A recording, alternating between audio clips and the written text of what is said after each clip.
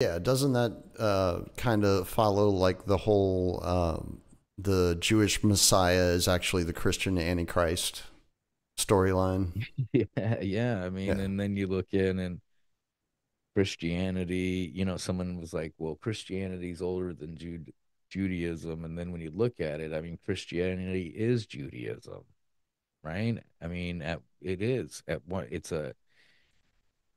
they followed Jesus, who was what?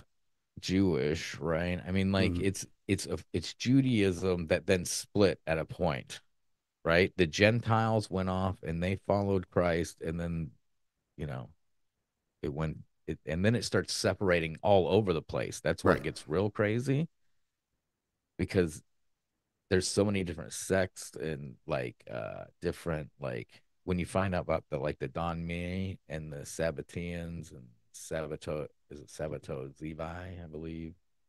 These guys who openly became Islamic, Hmm. outwardly converted to Islam, but secretly were still practicing Talmudic and the Torah, like in and endogamy, right?